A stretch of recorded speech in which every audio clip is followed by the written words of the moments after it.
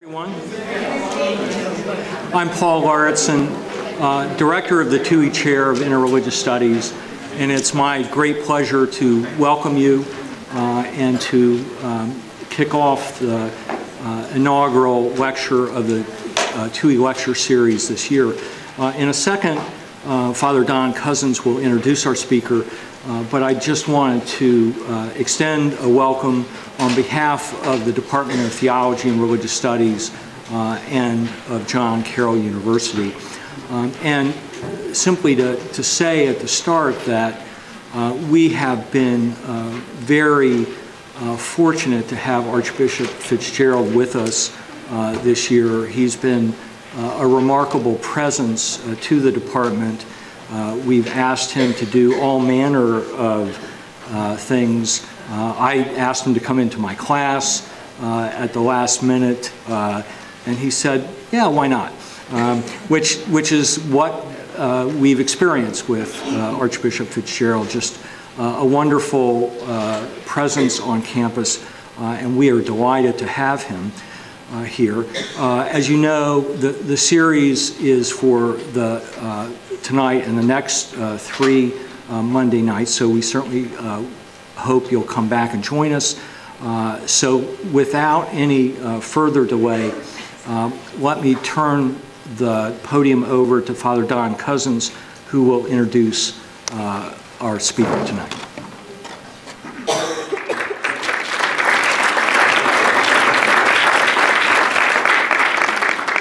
Thank you, Paul. I've just been told it's hard to hear in the back. Is that correct? I don't know if we can turn the volume up or not.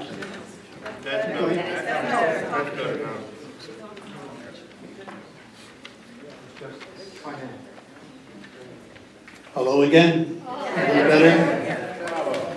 Thank you.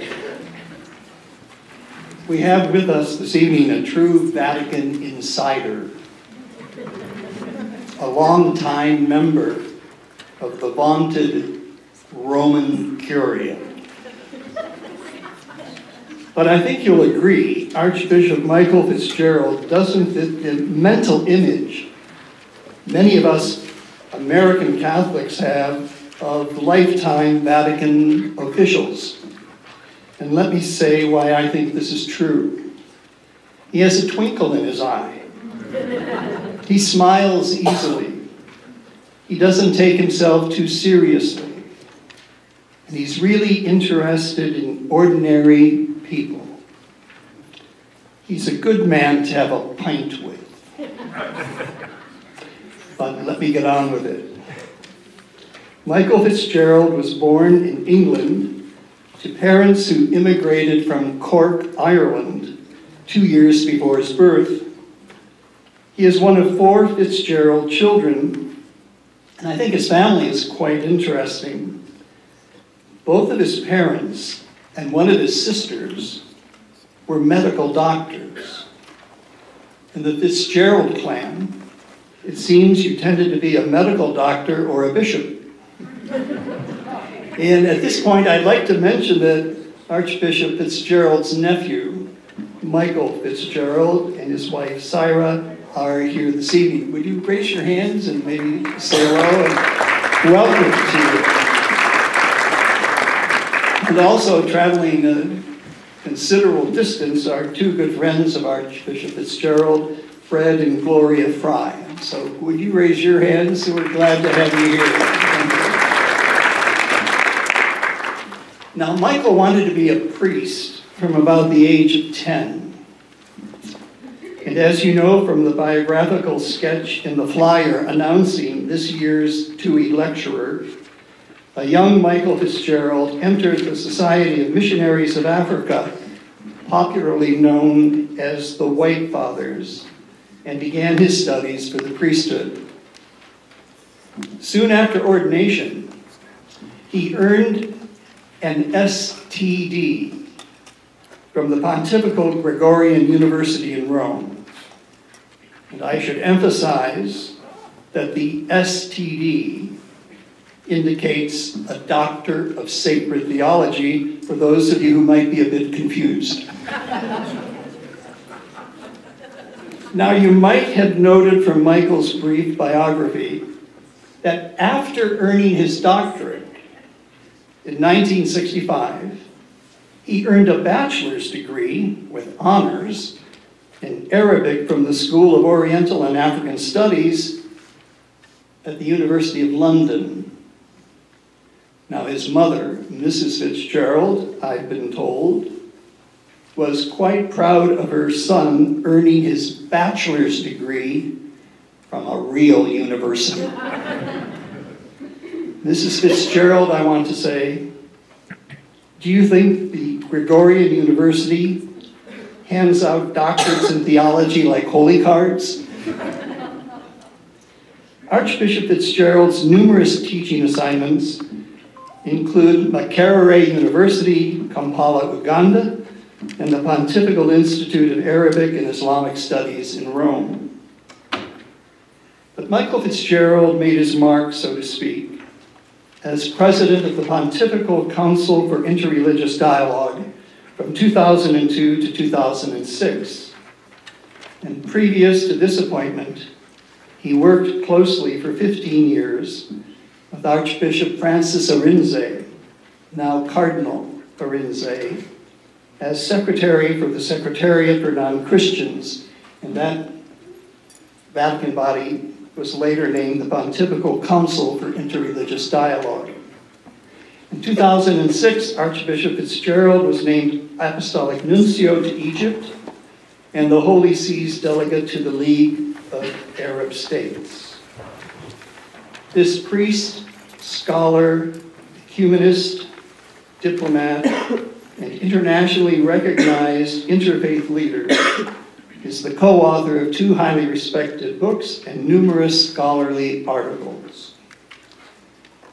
The scripture scholar Walter Brueggemann once wrote this: "What we are about is serious conversation leading to blessed communion."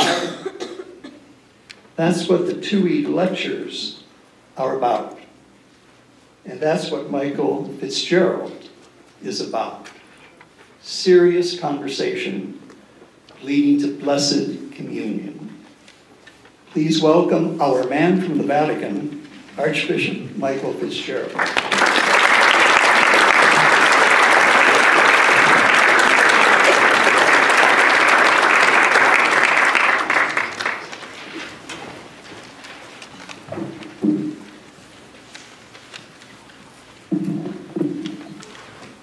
Thank you, Father Cousins, for the presentation.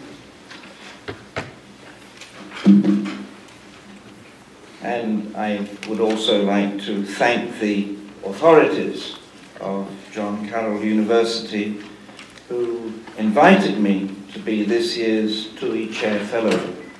And thanks to Dr. Paul Lauritsen, who has arranged this series of talks. And of course, I'd like to express my gratitude to the donors, to Walter and Mary Tuohy, who allowed this chair to exist, a chair of interreligious studies, and I'm very privileged to be the fellow this year. In fact, the university has been very generous to me. It allowed me to be almost free during the fall semester so that I could engage in my own research. And it is about the fruits of that research that I have been encouraged to talk to you tonight and over the coming weeks.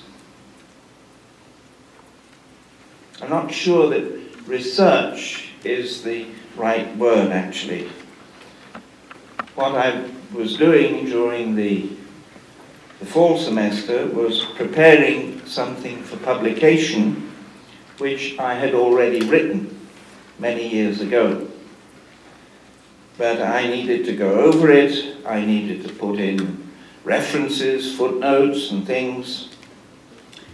And, well, what I'm preparing for publication is in fact complete. And in January, I took a memory stick to Rome, where they're going to publish it, And it's all right in the French. It's going to come out in French. But I'm not happy with the translation, which I did myself. Yeah. So I really have to go over the English. There are so many mistakes that I don't know how they got in. I think the French has been corrected and it's all right. Anyway, this book is a series of meditations on the beautiful names of God. And each meditation starts with the Quran and then goes on to the Bible, both the Old Testament, or if you prefer, the First Testament, and then the New Testament. First of all, I want to try to explain to you in this introductory talk the reason for this enterprise and also the way of going about it. The most excellent names belong to God. Use them to call on Him. The best names belong to Him. Everything in the heavens and earth glorifies Him. These verses from the Quran can, I think, be compared with what is said in Psalm 113 or 112, depending on your numeration of the Psalms. Let me quote this psalm. Praise the Lord. Praise, O servants of the Lord. Praise the name of the Lord. Blessed be the name of the Lord, from this time on and forevermore. From the rising of the sun to its setting, the name of the Lord is to be praised. There is a similarity there with the Quranic text. So the Quranic text speaks in the plural about names, and here it is the name of God. But I think that we can take this idea of the names of God at the same time as a bridge and an invitation. The names of God act as a bridge insofar as they establish communication between God and human beings. In other words, God expresses Himself through His names. In a way, we can say that by this means, God comes to us. And through these names, we can go to Him. That is the bridge part. But these names are also an invitation. An invitation, first of all, to praise. Call on Him, says the Quran. Praise the name of the Lord, says the Psalm. So an invitation to praise, but an invitation to imitation. Islamic tradition speaks of at-takhalluq bi akhlaq Allah. That is, to clothe oneself with the habits of God, or if you like, with God's attributes. So the invitation is to contemplate the names of God. And if God is just, then we also should be just. If God is merciful, we too should show mercy. If God is faithful, then faithfulness is our duty also. And in the Gospel we find a similar invitation, or in fact a command. Be merciful just as your Father is merciful. And here I'd like to quote a Muslim author, a philosopher of Algerian origin, Abdel Nour Bidar. I don't fully agree with his fundamental thesis concerning the radical autonomy of the human person in relation to God, But I find this paragraph of his book interesting. He says, "Let us remember here that the God of the Quran has himself precisely defined that which forms his own flesh," in inverted commas. He's defined that which forms his own flesh through enumerating throughout the Quran a series of 99 names, each one more remarkable than the other. This is probably why the Quran, in fact, ceaselessly exhorts human beings to adopt an exclusive orientation and to meditate constantly and repeatedly on these names, while, on the contrary, it repudiates anything which could turn them away from this contemplation, associating something with God, impiety, hypocrisy, unbelief, etc. The Quran is constantly directing the gaze of human beings towards these perfect qualities and infinite capacities, because it wishes to let it be understood that human beings have been made in order to appropriate them themselves. The final aim of meditation on the divine names is to intensify their presence in ourselves, to develop progressively, generation after generation, their activity, their strength, and their fullness in ourselves. I find it interesting that Abdul Bidar has himself emphasized the words to intensify the presence of the divine names in ourselves. In other words, this meditation on the names of God, we could say, has a practical aim. Of course, Christians might ask, what is the reason for this undertaking to adopt as the point of departure for a series of meditation the texts of another religion? And Muslims likewise may wonder how the texts of the Bible concern them. The idea behind this venture is to encourage dialogue with the persons among whom we are living in a society which is becoming increasingly pluralistic. It's quite common now to speak of 4 kinds of interreligious dialogue. The dialogue of life, living together in harmony and peace. The dialogue of action, cooperation in the service of our brothers and sisters. The dialogue of formal exchanges or organized discussions about religious topics or other topics of common interest. And the dialogue of religious experience, which has been described in the following way. A dialogue where persons rooted in their own religious traditions share their spiritual riches, for instance, with regard to prayer and contemplation, faith and ways of searching for God or the Absolute. The exercise in which I have been engaged, I think, falls into this last category. There is, of course, no direct sharing,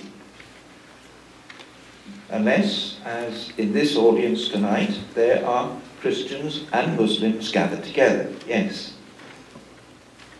But I would say that this collection of meditations is rather a literary sharing, a sharing of texts which come from the sources of Christian and Muslim spiritualities. And in this context, I'd like to recall something written by Father Jean Mohammed Abdel Jalil. Jean Mohammed Abdel Jalil was a Moroccan Muslim who became a Christian when he was studying in Paris, and who subsequently became a Franciscan friar. And in one of his books, the Aspect intérieur de l'Islam, the interior aspects of Islam, he said this: certainly one of the best ways of understanding a people is to meditate on the texts they use for prayer. And to pray, starting from the texts of another religion, can therefore help us to acquire a better appreciation for this religion. Its riches can be discovered. It may be that what we discover is not essential for the practice of our own religion, but it is possible that we shall find different echoes which may capture our attention and nourish our prayer. And this venture into the dialogue of religious experience has been undertaken by a group of Christians living in Algeria. A group of men and women who, for the most part, are members of different religious congregations. Having come to realize that constant reference to Islamic spirituality would help them to live their respective vocations in the midst of Muslims, they formed an association which they called the Ribat al-Salam, the bond of peace. So this group would select a topic which each one of them was to investigate personally in the Quran and in other Islamic sources, as well as in the Bible. And then they would come together to share their discoveries once or twice a year. They would usually meet at the Trappist monastery of Notre Dame de l'Atlas in Tiberine, near Media, in Algeria. The following are some of the topics that they have covered over the years. Do justice and walk humbly with your God. Living in an attitude of thanksgiving. Compassion, the language of the heart.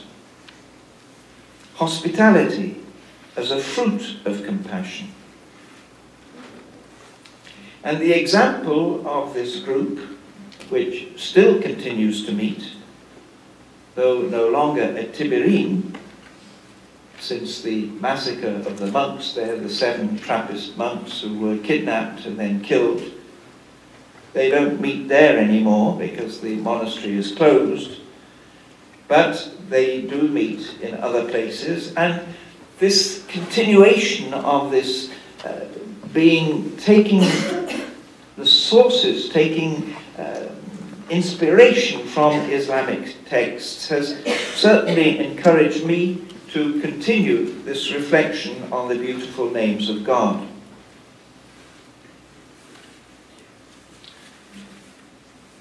And yet, I would say there is a double pitfall to be avoided. On the one hand, care must be taken not to give a false interpretation to the meaning of the sacred books of other religions. In presenting the names of God as they occur in the Quran, an effort has been made to avoid a Christian reading of the Quran, which would try to eliminate all the differences. The texts should be allowed to speak for themselves. At the same time, it's necessary to remain faithful to one's own tradition. And that's why in the meditations proposed in my book, and later in this month, the presentation of texts from the Quran is followed by texts from the Bible, as I've said, both from the First Testament and from the New Testament. And the hope is that the parallel presentation of these texts may touch both mind and heart.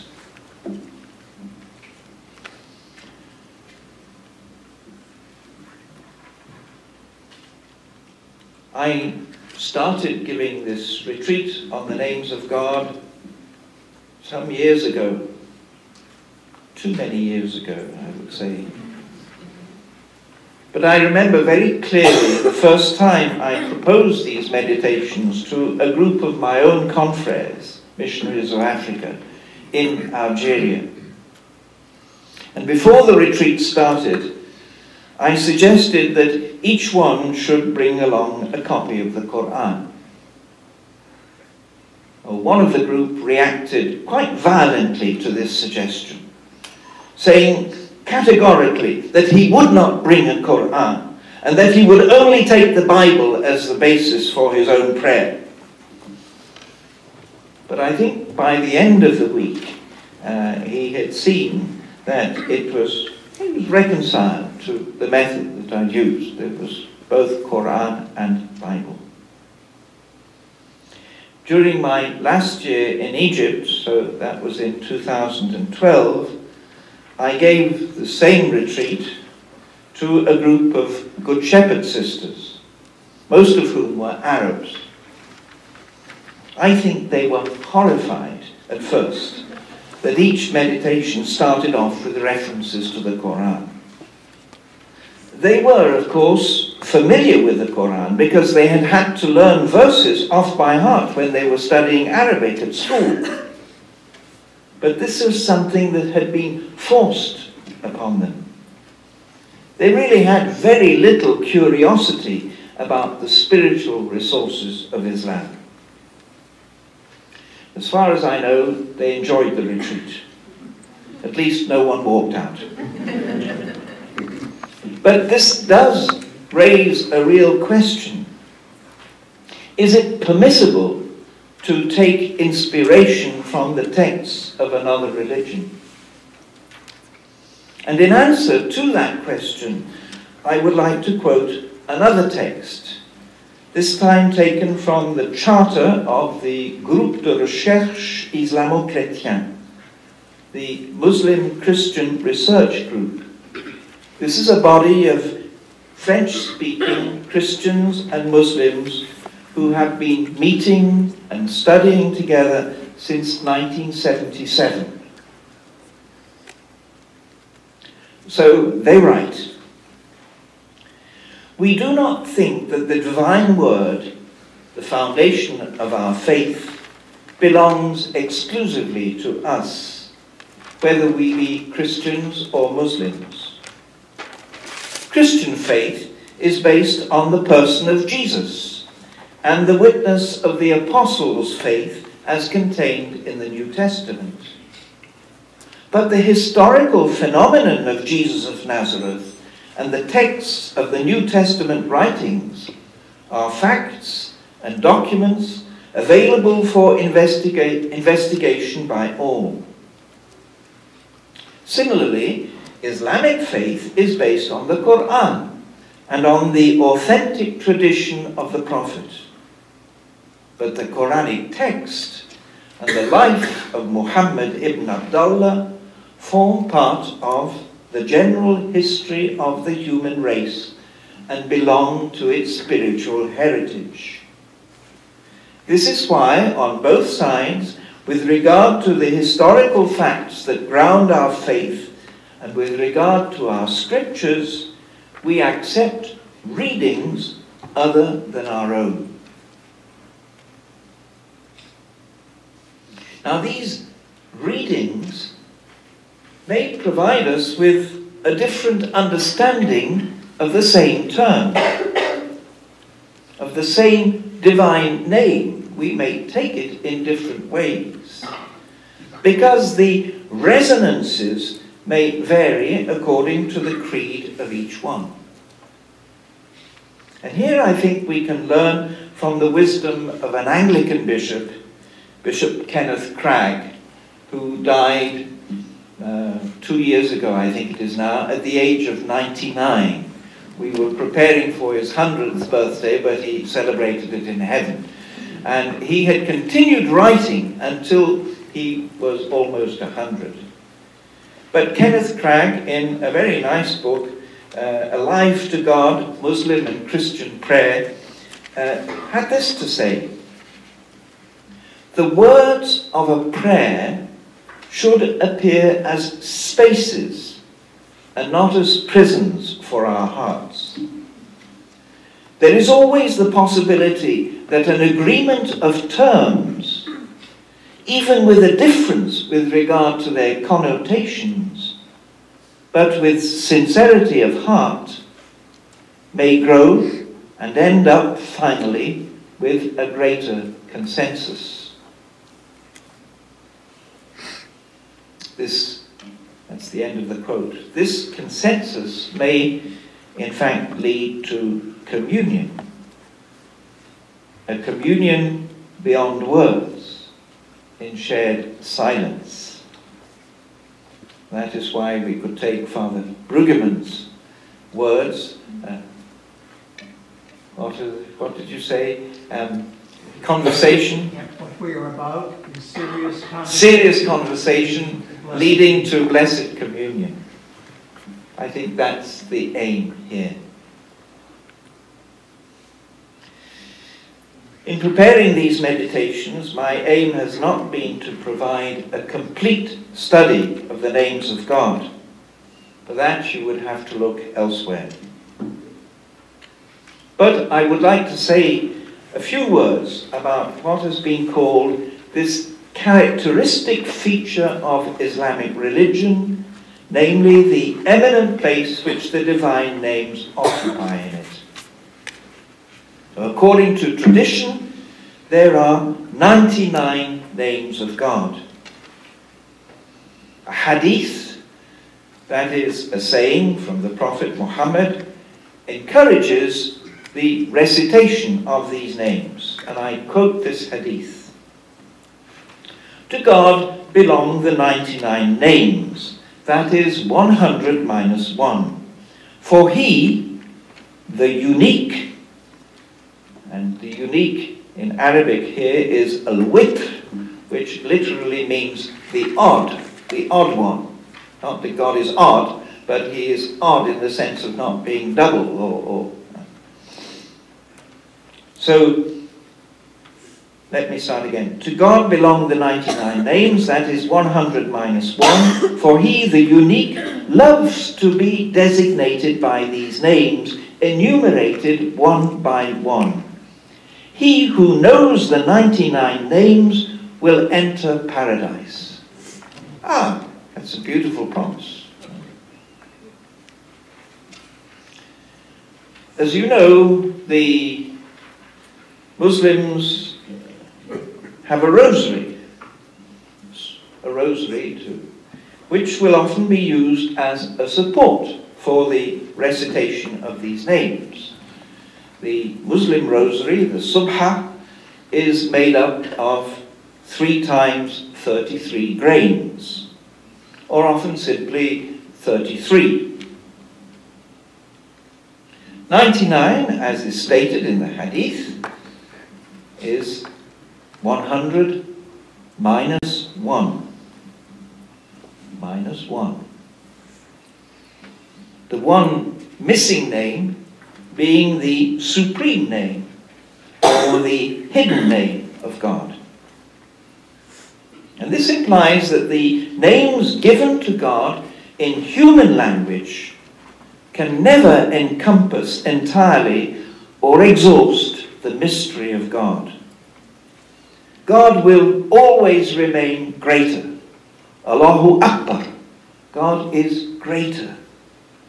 God is well beyond that which we conceive or say of Him. And I think that is very important for us to remember. The 99 names which Islam gives traditionally to God are drawn from the Quran, either directly or after having been formed from Quranic expressions. and particularly from verbs. For example, the Quran says that God is endowed with ilm, knowledge. Therefore, he is al-alim. He is the one who knows. He is the one who knows everything. And so on. You can continue that process. We should note that a faithful Muslim is not authorized to invent names for God. When a popular Egyptian writer, Mustafa Mahmoud, who was in fact a medical doctor but who wrote spiritual books for the public, when he spoke of God as the architect, this raised quite a hullabaloo. How can you say that about God? You're not allowed to do that. It's not in the Quran. So, in a way, that restriction puts a limit on the possible number of names for God. But in point of fact, there are far more than 99 names which can be derived from the Quran. The theologian Ghazali, often considered to be the Thomas Aquinas of Islam, includes in his study of the beautiful names a short chapter on explaining that the names of God Most High are not limited to 99 so far as divine instruction is concerned. And one scholar, our colleague Zeki Saritoprak, who is here present, has calculated that there could be more than 130 names of God that we can derive from the Quran. There are, in fact, several lists of 99 names, each with variants. The list which I have used as a basis for my reflections, represented in the form of a lamp. I don't have it here. The Arabic is nicely done in the form of a lamp. Would appear to be a list going back to the 9th century, 810, Walid ibn Muslim al-Dimashqi. But that list, he made it, but it goes back to a companion of Muhammad. The list that I used ends with the following prayer. My God, indeed I am your servant, the son of your servant, the son of your handmaid. My forelock is in your hands. Your judgment concerning me is decisive, and your decree is just. I therefore beseech you by each one of the names that belong to you, which you have chosen for yourself, or which you have revealed in your book, or which you have taught to one of your creatures, or the usage of which you have reserved to yourself, according to the knowledge you have of your own mystery, to render the glorious Quran true nourishment for my heart and light for my vision. May it dispel in me all sadness and remove from me every worry and affliction. Amen. So that is how a Muslim sees this meditation on the names of God as something that can sustain and nourish and encourage. It wasn't really possible to reflect on all the 99 names of God in a series of 8 meditations prepared for a retreat. So I selected some of them. And I selected them, grouping them according to the following plan. 1, the Creator who upholds his creation. 2, the transcendent God, God's inner being. 3, the immanent God, God with us. 4, the God of love and pardon. 5, the Almighty King. 6, the God who guides. 7, the generous God. And 8, the God of peace. Now this choice and this arrangement was made keeping in mind the general flow of the spiritual exercises of St. Ignatius of Loyola. Everything begins with God, the Creator, the source of all being.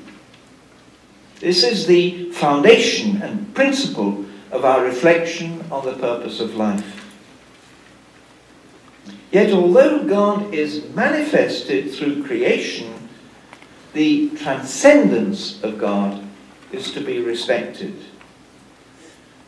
And yet, this doesn't take away from the immanence of God, who is always, in biblical terms, Emmanuel, God with us. Human beings have nevertheless to come to terms with their own weaknesses, their sinfulness. Yet far from this awareness of sin separating them from God, it leads them to perceive God as the God of love and the God of pardon. And it is this same God of love who, as King, calls them to service, to humble service. The exact form of this service has to be discerned, and for this there is need of God's guidance. In fact, the adoring servant of the Lord needs to be constantly guided by divine favor. And since God is the most generous, this favor of divine guidance will never be lacking. And following divine guidance, following along the path the Lord indicates, will lead finally to an enjoyment of that peace which God has promised to all who prove themselves to be faithful servants. I was happy to see that both of the persons who were invited to write a foreword to this collection of meditations picked up this reference to Ignatian spirituality. There are two forewords because there's one in French and one in English.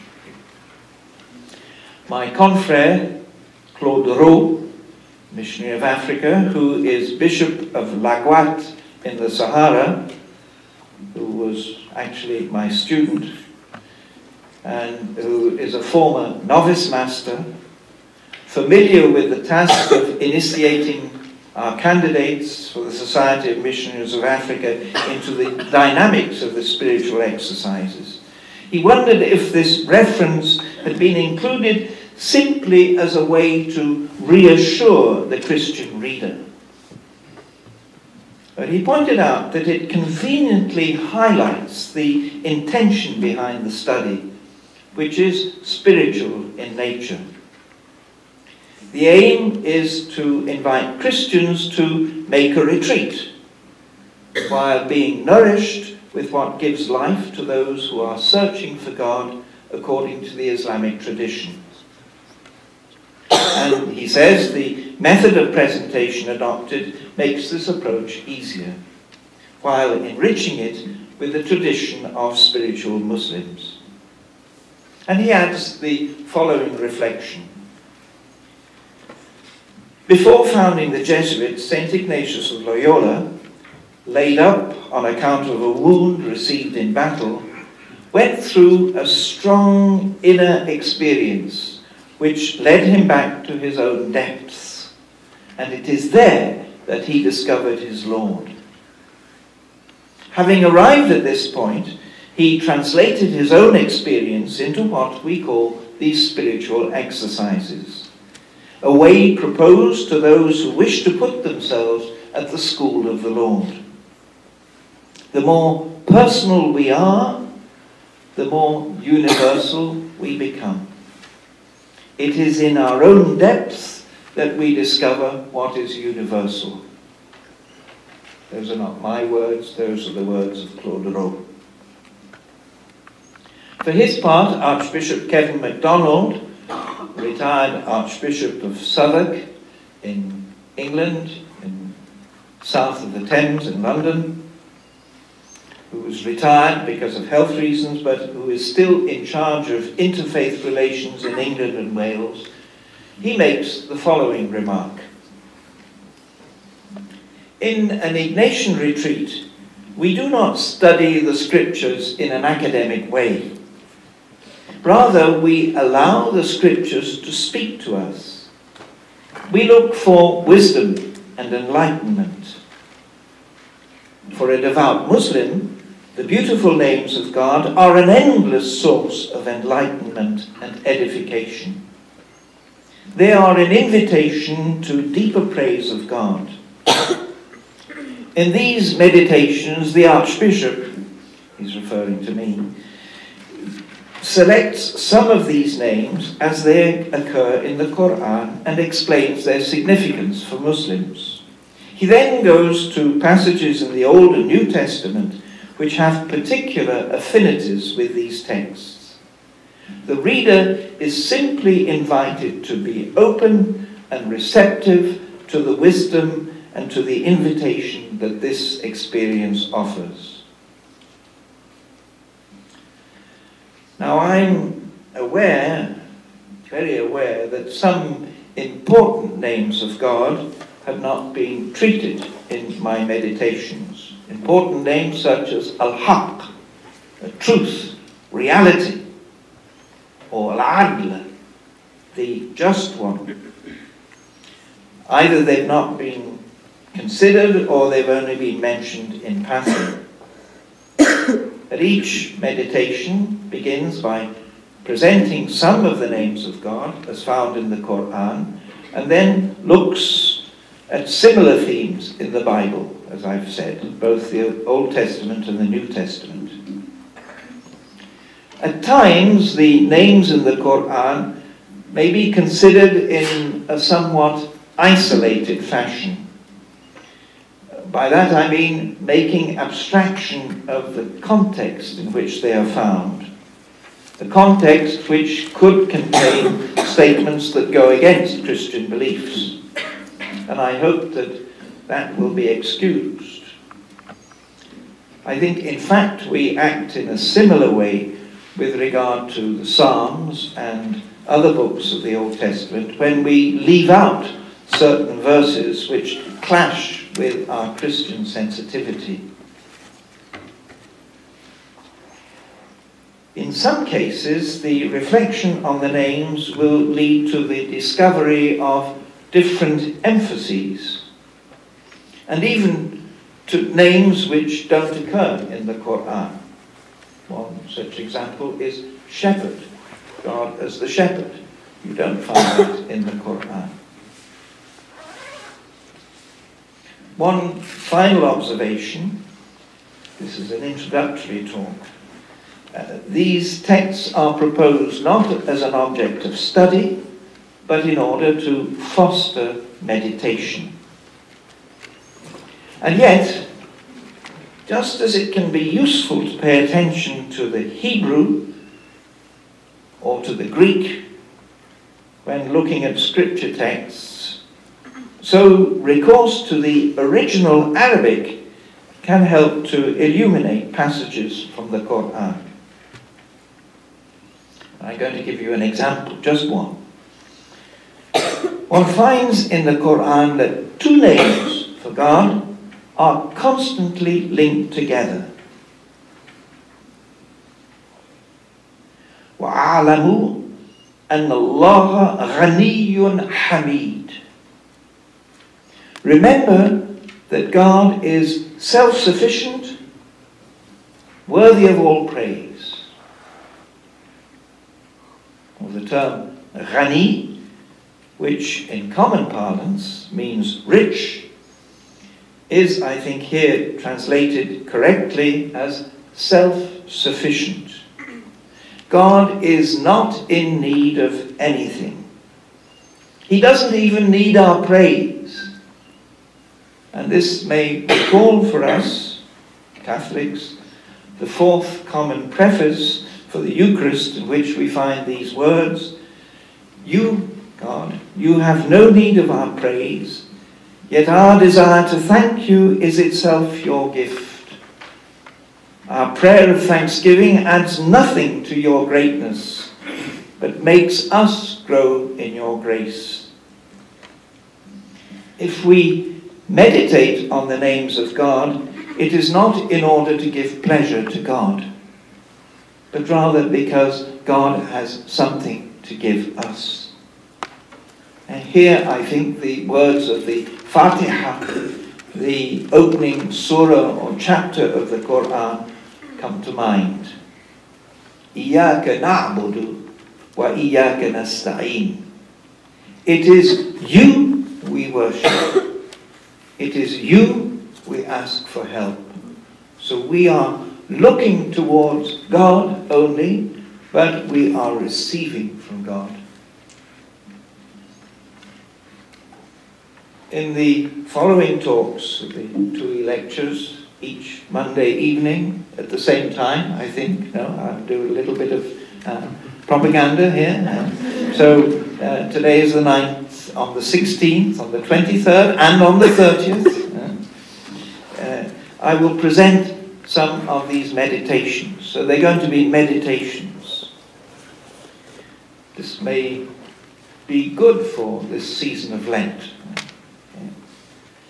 But to end this introductory talk, I would like to give you an initial meditation on the God who reveals himself to us. And you have the texts on the paper that you have. So, first of all, a text from the Quran. It's in Surah 20, the verses 8 to 14. God, there is no God but him. The excellent names belong to him. Has the story of Moses come to you, prophet? He saw a fire and said to his people, "Stay here. I can see a fire. Maybe I can bring you a flaming brand from it, or find some guidance there." When he came to the fire, he was called, "Moses, I am your Lord. Take off your shoes. You are in the sacred valley of Tuohy. I have chosen you, so listen to what is being revealed. I am God. There is no God but me. And keep up the prayer so that you remember me."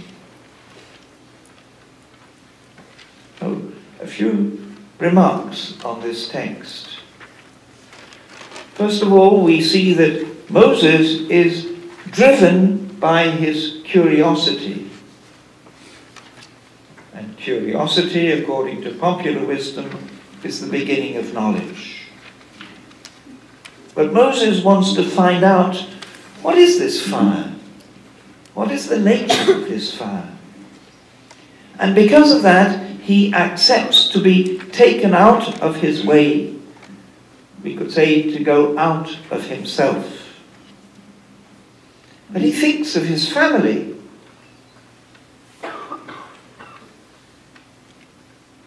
He said to his people, that is his family, wife, children, so on.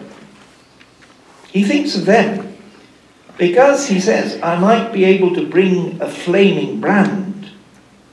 So they themselves could then light a fire and find warmth and cook on this fire. But, he says, he might also find direction, huda, find the right direction. In the material sense, this might mean being told which way to go in order to find water and a good camping place.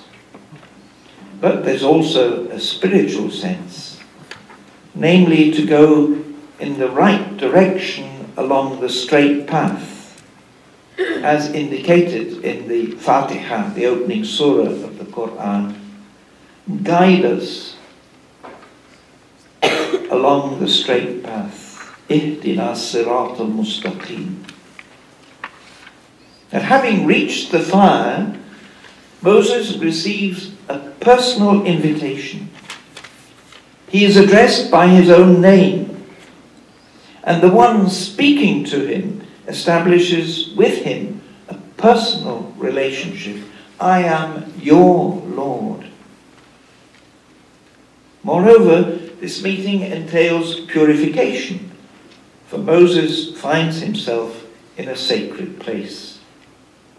He also discovers that he has been chosen by God for a mission that will soon be entrusted to him. But before speaking, he must listen, and he must be careful to give worship exclusively to the one God. Now let's consider the parallel text in the Bible, which is probably more familiar. It's a bit longer. Bear with me. Moses was keeping the flock of his father-in-law Jethro, the priest of Midian. He led his flock beyond the wilderness and came to Horeb, the mountain of God. There the angel of the Lord appeared to him in a flame of fire out of a bush. He looked, and the bush was blazing, yet it was not consumed. Then Moses said, I must turn aside and look at this great sight, and see why the bush is not turned up. When the Lord saw that he had turned aside to see, God called to him out of the bush, Moses, Moses. And he said, Here I am. Then he said, Come no closer. Remove the sandals from your feet, for the place on which you are standing is holy ground. He said further, I am the God of your father, the God of Abraham, the God of Isaac, and the God of Jacob. And Moses hid his face, for he was afraid to look at God. Then the Lord said, I have observed the misery of my people who are in Egypt. I have heard their cry on account of their taskmasters. Indeed, I know their sufferings. So come, I will send you to Pharaoh to bring my people, the Israelites, out of Egypt. But Moses said to God, Who am I that I should go to Pharaoh and bring the Israelites out of Egypt? He said, I will be with you, and this shall be the sign for you that it is I who sent you. When you have brought the people out of Egypt, you shall worship God on this mountain. But Moses said to God, If I come to the Israelites and say to them, The God of your ancestor has sent me out to you, and they ask me, What is his name? What shall I say to them? God said to Moses, I am who I am. He said further, Thus you shall say to the Israelites, I am has sent me to you. So we find here, as in the Quranic text, the same curiosity on the part of Moses, which leads him to make a detour. The invitation that is addressed to him, the purification that is required, and the mission that is given to him also. But there are differences.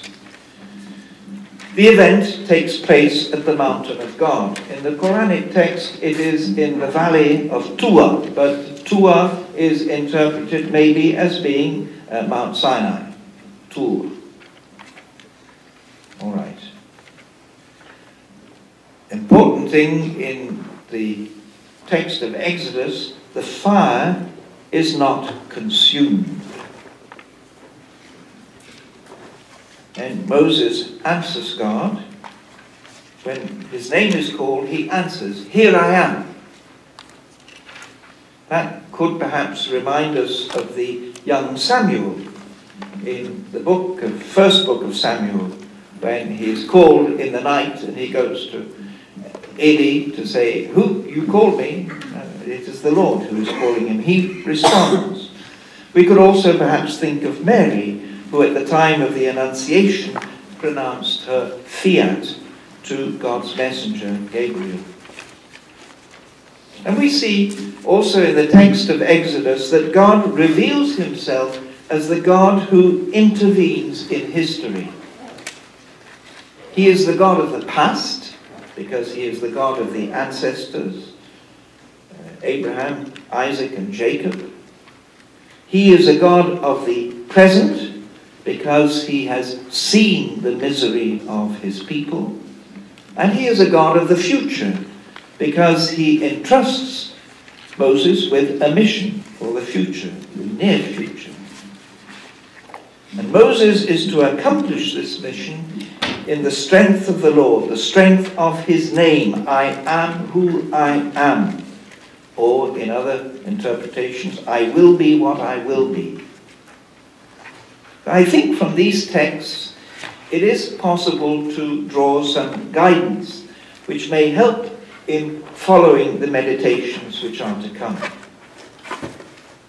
Coming to these talks may demand an effort. Time has to be set aside for this purpose. And it could be said that those who come have to make a detour, have to do something special in their own daily timetable, like Moses. Meditating on the names of God also demands a certain degree of purification, for one is approaching a holy place. One is coming nearer to God. And one has to accept to remain in this place, even if at times it can seem rather arid, like a desert. Shoes or sandals have to be taken off as a sign of respect, but also, I would say, as a sign of the desire to remain in the presence of the Lord. Barefoot, one is not really ready to leave. It's possible also that in the course of these meditations, God may address a personal invitation to the one who is meditating. In this case, one should be attentive to what the Lord is asking, to the mission that he is entrusting, a mission which goes beyond the person of the individual to those to whom he or she is being sent. It is by God's favor and grace that the mission is entrusted, and it is through the grace of God that it will be accomplished. And here we have the mystery of the burning bush, the fire which does not consume, symbolizing energy which is never spent, symbolizing the love of God. If we trust in our own energy, in our own limited human strength, we shall soon be exhausted, burnt out. We are called to empty ourselves in order to leave room for divine energy, which is the source of all goodness and well-being.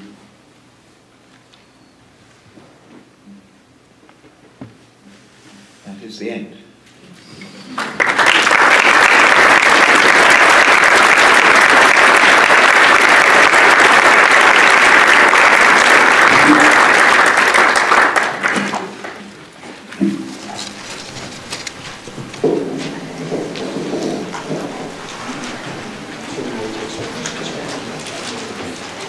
So we have time for some questions. Archbishop Fitzgerald said he was happy to take them. Unfortunately, we have only one wireless mic, so I will be running around to various parts of the room trying to get this to you. So let us take questions.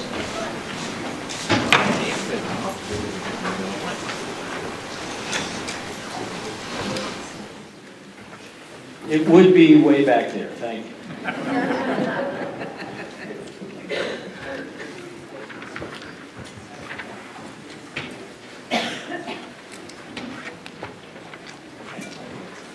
Thank you for that talk, Your Excellency. That was really a nice start to this month's lectures. The historian in me was surprised, both on the handout and then when you revealed that it's the pattern you use on retreat, that the Quran always comes first, and then either the Hebrew or Christian Testament, because of course, historically, they were inspired and written Hebrew Testament, Christian Testament. Quran separated by at least about 1,500 years. So I know you said explicitly you're not looking at them historically, but I wanted to hear more about the spiritual value of meditating first on the Muslim text and then on the Judeo-Christian text.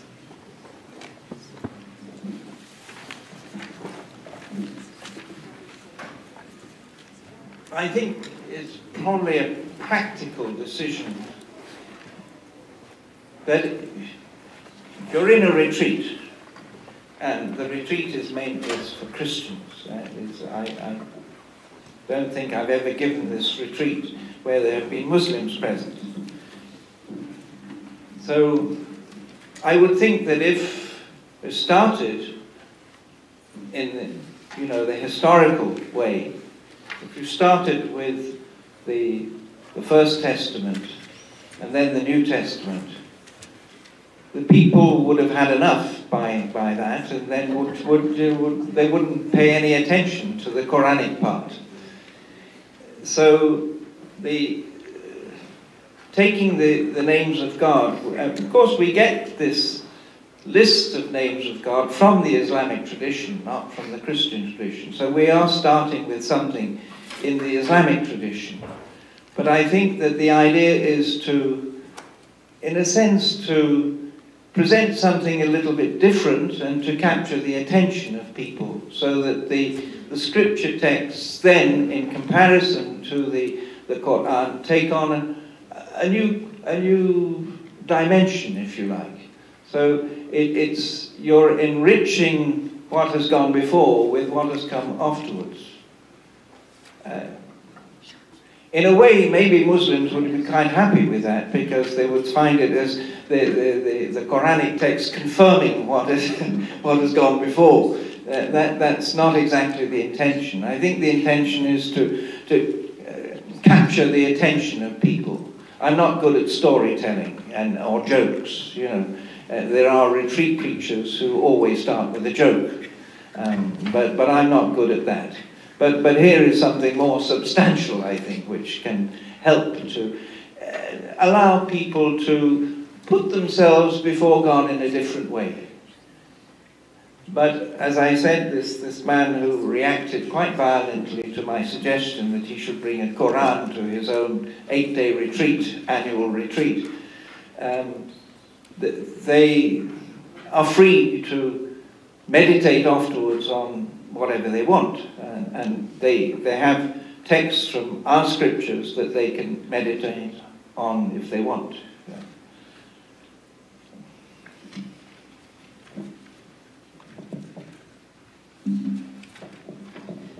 This is completely novel to me, and so maybe you could shed a little bit of light.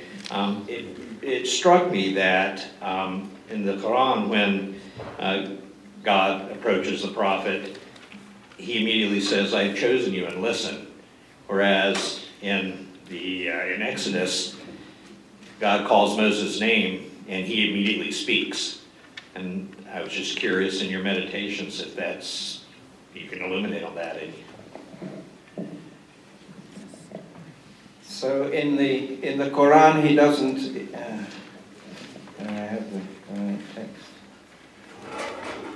I have it with me, actually. Perhaps it would be better if I look at it here.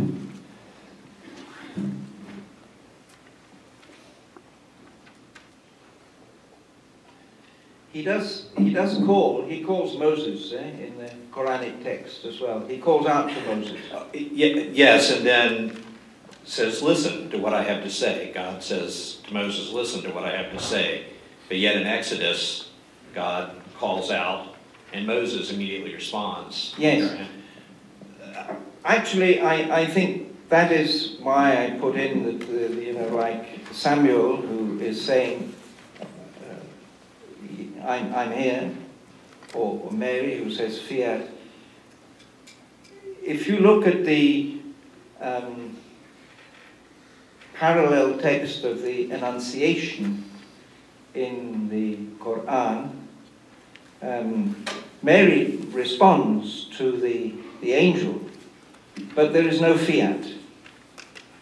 She doesn't say, let it be. It's going to be because God has decided. In other words, God doesn't need the response of the human being. So he doesn't need Moses' response, here I am. He speaks to him anyway and says, listen. That is how I see the difference between the two texts. So there's less a human response, if you like, a human participation in what God has decided that he is going to do. The person, Moses, is called as the prophet to intervene, and he's going to do it. And God is going to help him. And God. So, but he doesn't have to say, oh, all right, I will go. He's going to go. I think that's how I see the difference. There are some people there.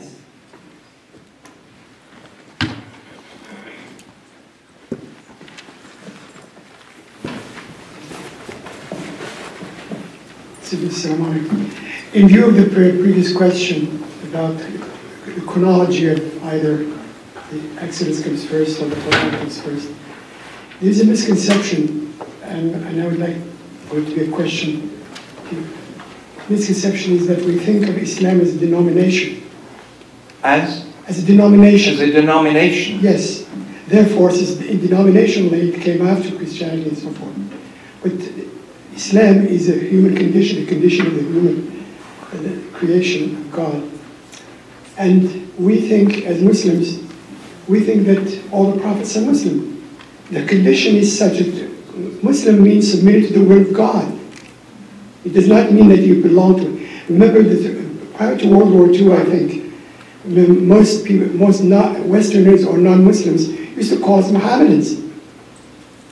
Mohammedan is not used anymore because they found out that we do not worship Muhammad. Remember what Umar bin Khattab had said, if you have been worshipping Muhammad, Muhammad is now dead. But if you worship God, God is eternal. That has been the basis of Islam all along. So we say, Jesus is Muslim because he submitted to, remember the cross, he said, quote him saying, why have you forsaken me? Well, it's a condition known only to God. He made us that way. So it is interesting that we compare we say, since Exodus was first, that we think that Quran has imitated. No, it's this message is about the human condition at given times, where the level of civilization, the level of concern by humanity was different for different ages. And if you notice, for instance, when we talked about this creation of having taken 6 days and 7th day he rested, they're not 24-hour days. You have the Ice Age, you have the various ages. So the days that we have, when we consider it from the human point of view currently, then we're influenced by the chronology of it. And so that's why I want to say that Islam is the condition of the human being toward God. He submitted to the will of God willingly, cheerfully, and understandably it should be. Thank you. Thank you for the reflection. Yes.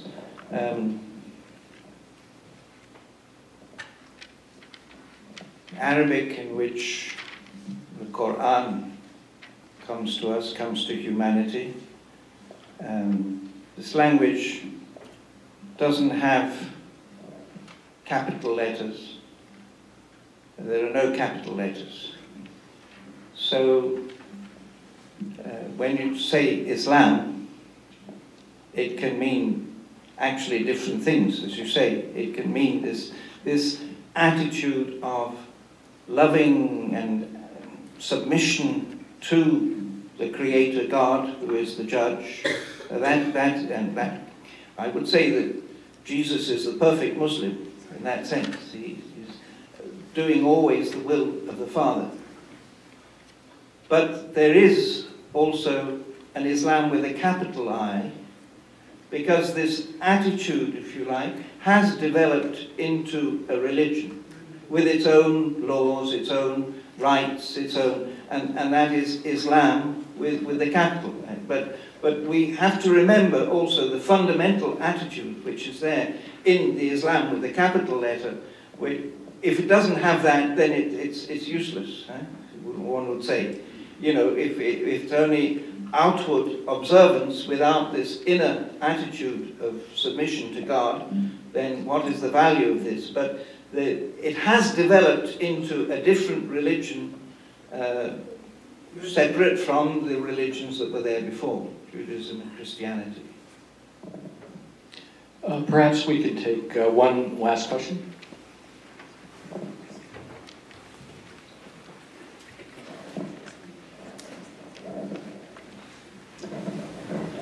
I'm interested in the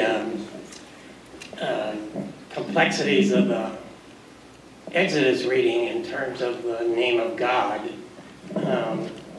You would have, apparently in the Hebrew, the word God is a kind of generic, but then you have Yahweh, in some sense seems to be more of a personal name for God.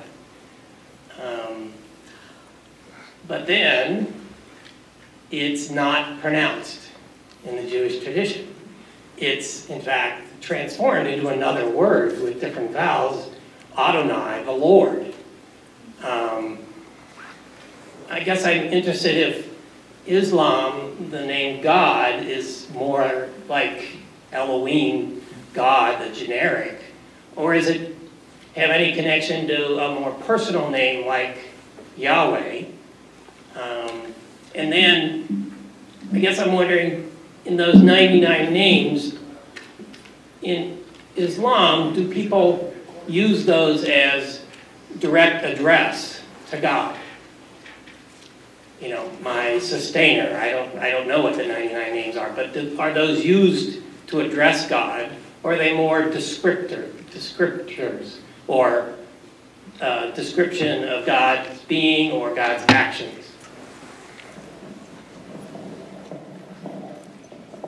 Well, I think I would have to say, come back to the other talks. But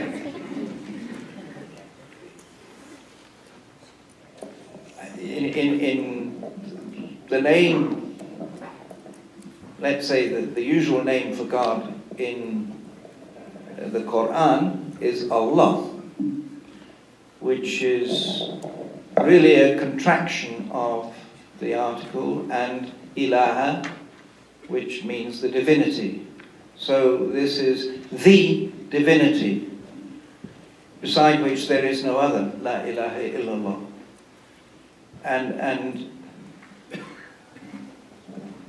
But we have a text in the Quran, and it is, I will quote it as well, where another name is used, a Rahman, which is the one who is absolute goodness, or mercy, whichever you like to translate it.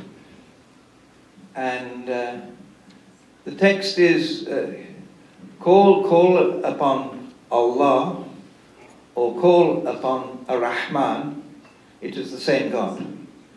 Obviously there was some difficulty, because a Rahman came from the south of Arabia, this name, and was not known around Mecca, whereas Allah was the name that was known. And here the Quran is saying, it doesn't matter which name you call God with, but in a sense, that none of the names will exhaust what God is. None of the names can say what God is. They will say more of the actions of God, as you suggested. Then, though Rahman is the one who has goodness in himself, and Rahim, which is from the same root, is showing that goodness to the whole of creation, if you like.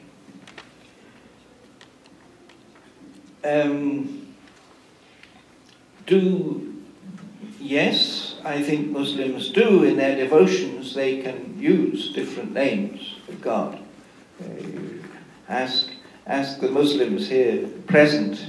I would doubt if, you know, with the rosary, with the tasbih, which they have these 99 beads or 33 beads, I would doubt if they are saying the whole 99 names of God. I'm not sure that all Muslims know the 99 names of God off by heart like that.